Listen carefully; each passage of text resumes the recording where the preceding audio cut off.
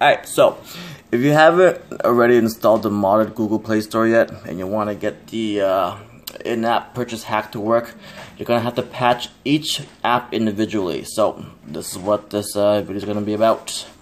I installed the original Play Store just to make this video for you guys, so you better show me love, right?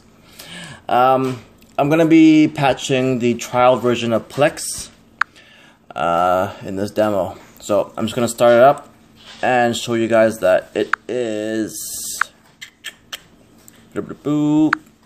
unpatched. You get this familiar pop-up when you try and purchase it or unlock it. So in order to patch it, I'm going to start up Lucky Patcher. I'm going to scroll down and look for Plex in the list of apps here as soon as it loads up. How long did it take? So excuse me if I look tired. There you go. Plex, I'm going to click it. We're going to click on Open Menus Out Patches, and we're going to click on Support Patch for in-app and LVL emulation.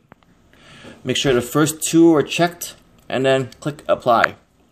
It's going to take a while to do its thing.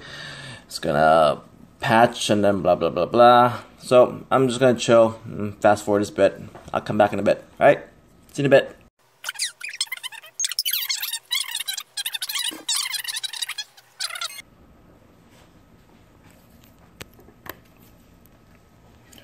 Alright, it's done. So I'm back. So when it's finished, you get this little menu here, or this little pop-up. Just hit launch to launch the app.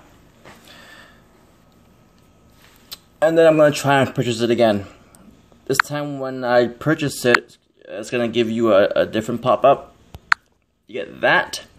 Just click on yes. Boom. Done. So that is how you patch an app to get the in-app purchase hack to work. Hope that was useful. Learn it, use it, abuse it. My name is Bowie. I'm awesome. Later.